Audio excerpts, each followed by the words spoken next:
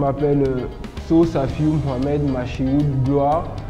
Je suis étudiant de nationalité gabonaise en deuxième année préparatoire intégrée à l'école marocaine des sciences de l'ingénieur, en parenthèse EMSI, Casablanca. J'ai obtenu mon baccalauréat en 2021.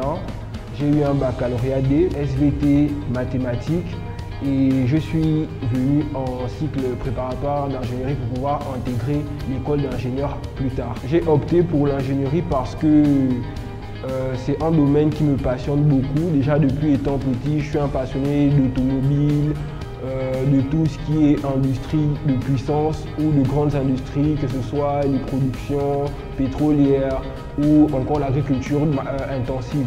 J'ai opté pour le Maroc d'abord, parce que c'est un pays que ma mère aime beaucoup.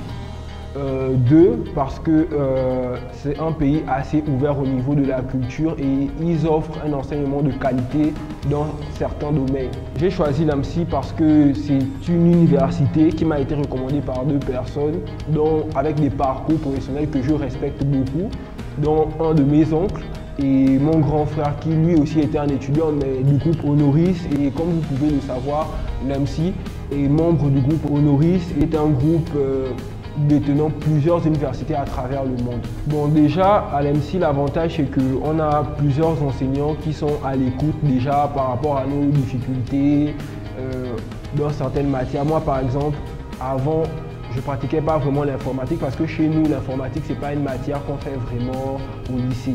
Donc arrivé ici avec tout ce qui est programmation, j'avais un peu des difficultés.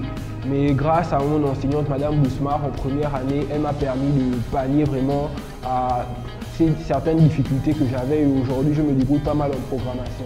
Et on a un corps administratif assez présent pour les étudiants. Il nous offre plus ou moins un cadre assez idéal pour l'apprentissage, comme par exemple on a plusieurs laboratoires ici à l'EMSI des Orangers, que ce soit le laboratoire d'électronique, d'électronique de puissance, le laboratoire d'informatique. Et l'EMSI aussi nous offre des diplômes reconnus par l'État marocain de manière assez tranquille. Il n'y a pas trop eu de larmes ou bien de tristesse parce que bon, j'avais déjà l'habitude de voyager bien avant ça. Bon, pas tout seul mais avec des tantes sans mes parents. Donc après c'était pas trop douloureux. Mais par contre le manque est venu après, le fait de rester de longues années sans voir la famille après, de temps à autre on peut être triste mais bon ça passe. Parce que bon, le Maroc c'est un pays assez ouvert et chic, donc on s'amuse de temps à autre, on pense pas trop à la douleur, ça va. À mon intégration s'est passée de manière assez cool, j'ai rencontré certains Gabonais ici avec qui on a sympathisé, et les amis, j'ai beaucoup d'amis burkinabés et des amis marocains aussi. C'était assez cool, tranquille, on travaille souvent ensemble et c'est dans une atmosphère paisible, c'est assez tranquille. Je me vois devenir plus tard un agriculteur moderne parce que, comme vous pouvez le savoir, l'agriculture au Gabon est un secteur qui n'est pas encore développé ou encore qui tarde à prendre son envol.